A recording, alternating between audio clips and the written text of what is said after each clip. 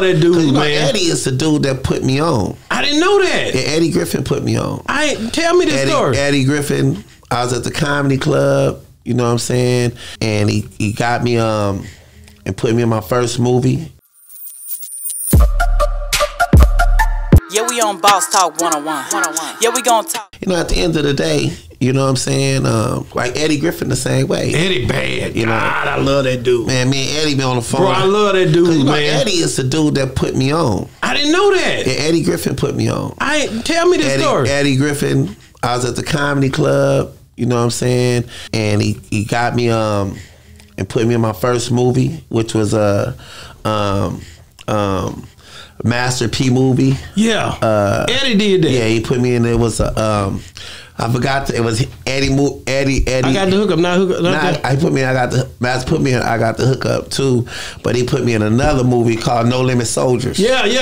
He put me in that movie, even though my scene got cut out. He put you in it. Yeah, he put me in it though. You know, I was That's on set. hard. But then he took you first dude, put me on tour. You know, he put me on tour with him, and I was an amateur. He put me on tour, and I was a roadie, so I carry the bags. Every once in a while, he let me get on stage, and taught me the etiquette, and etiquette. But he didn't really have etiquette because he got kicked out of more clubs than me. You know what I mean? But how dope, Eddie dope, bro. Like how dope was it? And did you understand? Can't nobody fuck with Eddie who Griffin. he was at the time? He's still who he is. The nigga haven't aged. The nigga still, nigga got a deep level of philosophy, theology, spirituality. He bad. You know what I'm saying? He really ain't to be fucked with. Man, shout out to her comedian. They called me the other day. Huck told me, man, we coming to Texas. I think Austin or somewhere. He was just trying to get me to come through, man. Yeah. Just to rock out with him. I love them, bro. Yeah. Like when they come to town, I know cause the comedian, he gonna call me. He gonna be like, Boss Talk. If Eddie don't come, I'm coming. You know, he's like, Eddie don't do a lot of interview, but I'm coming to Boss Talk, man. Eddie,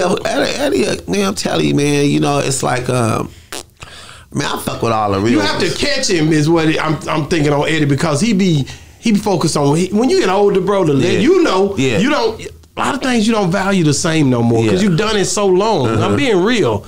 Yeah. You don't look at things like everybody else, and I get it because I don't. Like I'm not nowhere as near as raw as Eddie. You know, that nigga raw, man. He raw.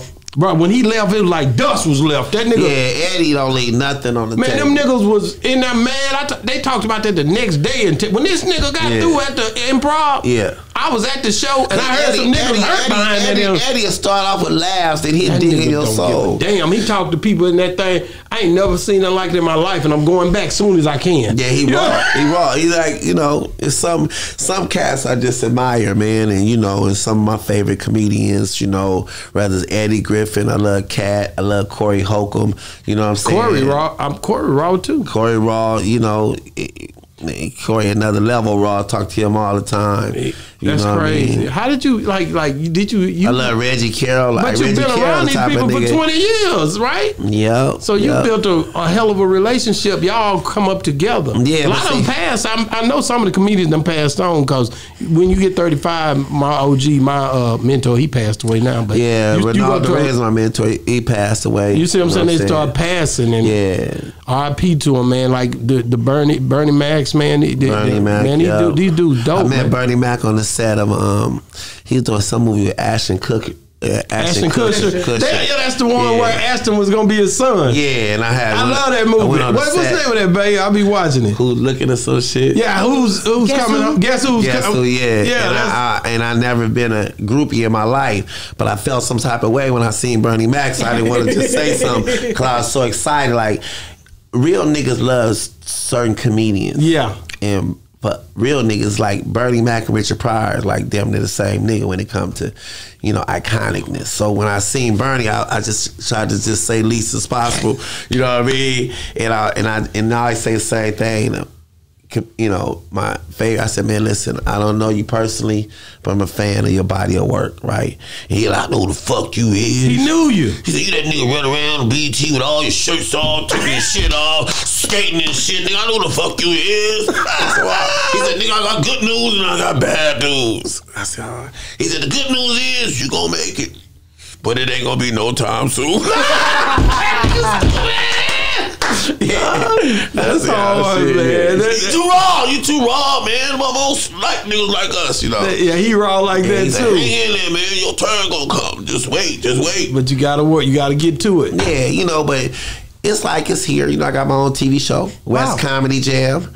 You know, I didn't know that. Yeah, I got West Comedy Jam coming out August. I got my one-man show coming back called All I Needed Was a Hug. Oh, yeah, you did tell me you was filming when I came to LA. It was The Dark Side or something. It was called. And I'm doing my that was my one-man show. Now I'm doing my special. It's called Out the Mud. Wow. You know, so, you know, the world would see, you know, because, you know, like I pay my dues. And sometimes when you pay your dues, you know, it's only 4 levels of making it in life. You know, it's it's like first you got to make a decision. See, the devil fuck with you in confusion. It was niggas in the wilderness when Moses rescued them out of Egypt and they went to the wilderness. Them niggas stayed there 40 years because they couldn't decide which way to go. Yeah. Just to find out they was right around the corner from Jerusalem. That's right. So the devil will keep you confused. You know what I mean? That's so real. you have to make a decision in order for you to go anywhere. So a decision, if you look at it like real estate, decision is like your foundation. Wow. Then once you get that foundation, you got to do the work. You know what I mean? I don't give a fuck. Because the thing about your work, nobody give a fuck about your sweat, your tears, your pain, your rejections, your hurt, your let. Nobody care. Do the work, nigga. And then when you build something, then you have open house. You know what I mean? So your third one is hustle. Then you hustle. Look. Then when you hustle, then you get to that elite level, then you just negotiate. I gotta ask you about Monique. She been doing her thing now, and but a lot of the women complain about not being compensated.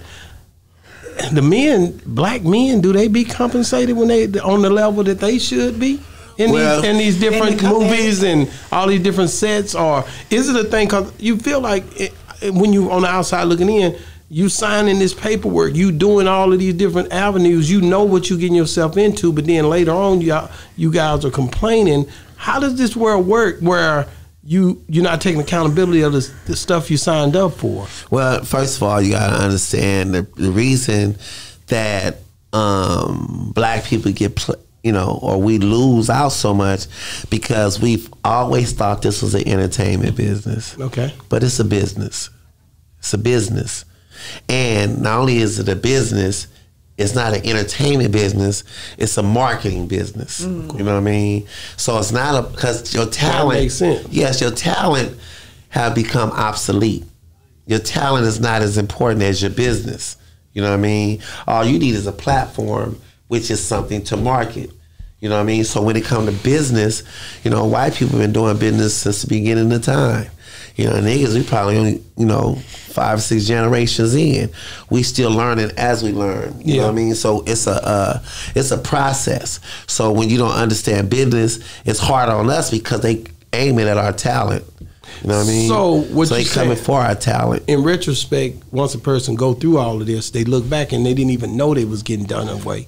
And they figure it out and they be like, damn, I got done away. Because you gotta remember, a motherfucker that's coming up, remember, it's only 2 ways in this business you can lose your soul. Through a good time, and a motherfucker you trust. You know what I'm saying? So, if you don't know business and, and you got an opportunity for your gift to shine, you know what I mean? Come on, homie, you gonna take that opportunity. A lot of times, and if you look at it spiritually, your gift is like, your gift is your soul. Yeah. You know what I mean? Yeah. That's your soul. You know what I mean? That's your warehouse. It's where all that your gift created. Now the Bible said that the battle's in your mind. So that's your swagger. That's where you put you put your shit. That's your swagger. Then they come and make you that offer. Like, look, nigga, I want to, buy, get your brand. And you thinking, hell yeah, I don't want to sell it to you. Then you thinking they want your, want your mind, but they want your warehouse. Wow. You see what I'm saying? They come to get your warehouse, not your swagger. Wow. Then once they get that warehouse, you stuck there with that swagger, but you ain't got no way to create. That's why you see motherfuckers still got their swagger. You like, why that nigga not funny no more? Why the motherfucker can't do that no more? Because they stuck with that swagger, but they ain't got no warehouse. Wow. You see what I'm saying? Yeah, yeah. You got to hold on to your warehouse. Because once you get all the things that you sold your warehouse for, you know, that shit ain't worth nothing. What does man to gain the whole world, lose his soul? Man, God, you can tell you've been reading. Yeah, we on Boss Talk 101. Yeah, we gonna talk.